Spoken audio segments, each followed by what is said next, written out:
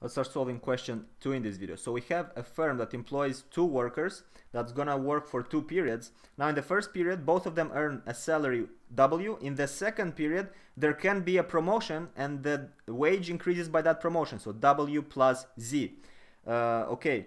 Now there is a probability to get that promotion and it depends on the effort and on the luck. This is the probability function. Let's just interpret it real quick right away.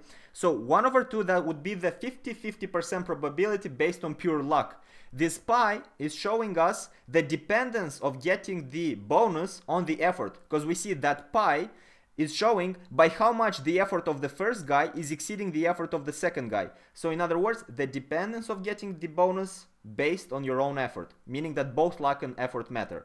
Okay, we have the cost of effort given by this term over here. In part A, we want to determine the level of effort that each worker will put in period 1. We have the data over here. Now again, we did this several sessions ago, or last session even, when we have to choose optimal effort level. We know that the worker decides for himself what effort he is putting, meaning that he must take into account his own utility and maximize that.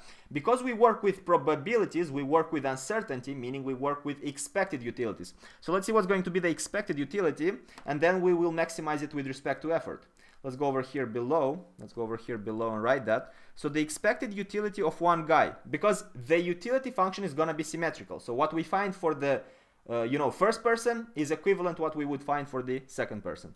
Now, the expected utility of one guy, right? It would be equal to, we get benefit from the wage, so we would have the wage in the first period, that's just W, plus we would have a bonus in the second period, and the probability of getting that bonus is equal to P, right?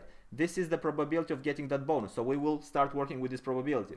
Meaning, we will have W plus the probability of getting the bonus, and our salary would be W plus Z. Let me just write the highlight over here. That is the probability of getting bonus, probability of getting the bonus, and the remaining probability, which is 1 minus P, right? The probability must complement to 1.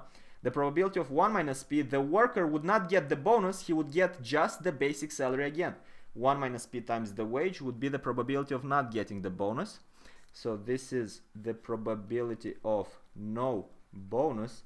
Now, this is what's happening in the second period, right? In the second period, we're dealing with this uncertainty, so we're taking it all together like that. What else matters? It matters that we have to work. So we have a cost of effort, and that's 1 over 2 theta E squared, this one over here. So minus 1 over 2 theta E of the first worker to the power of 2.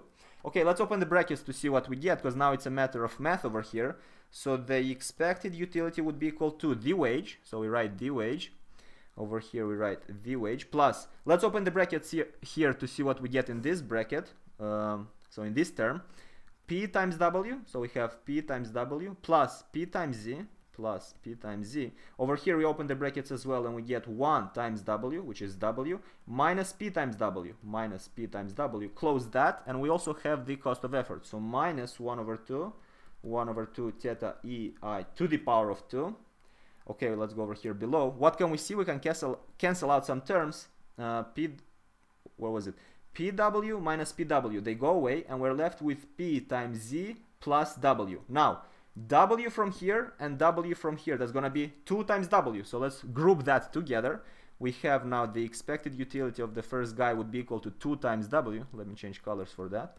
Plus the probability of getting the bonus times the bonus. And for the probability, we can open the actual expression now, because that expression depends on the effort. And remember, we're looking for that effort level. So we will rewrite this probability function as it is. 0.5 plus all that. So let's write it.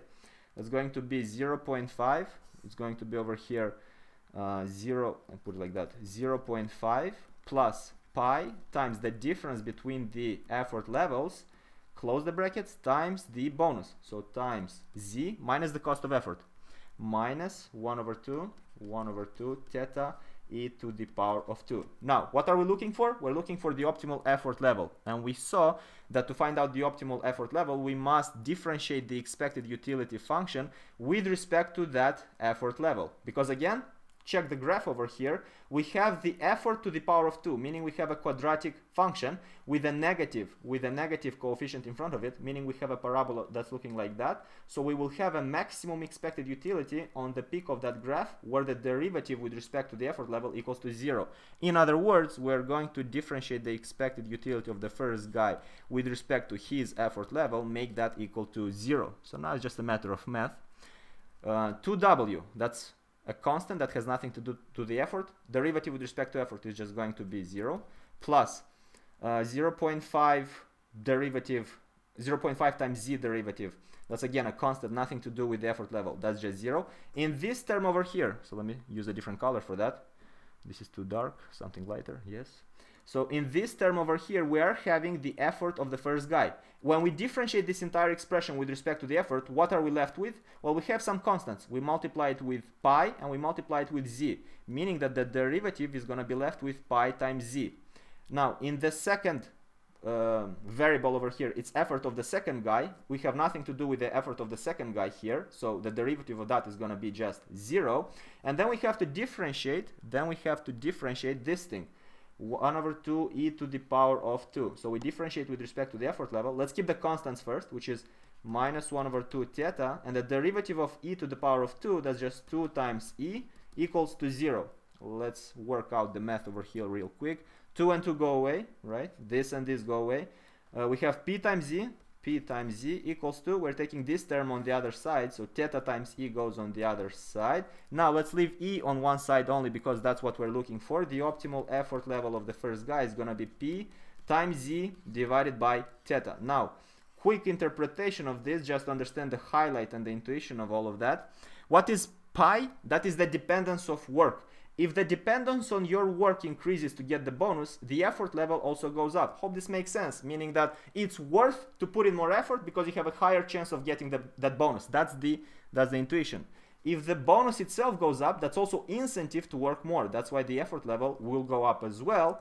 And on the other side, if theta, which is the cost of effort, right, a term that deals with the cost of effort, goes up, well, it becomes harder to put in the effort, so the effort level would decrease.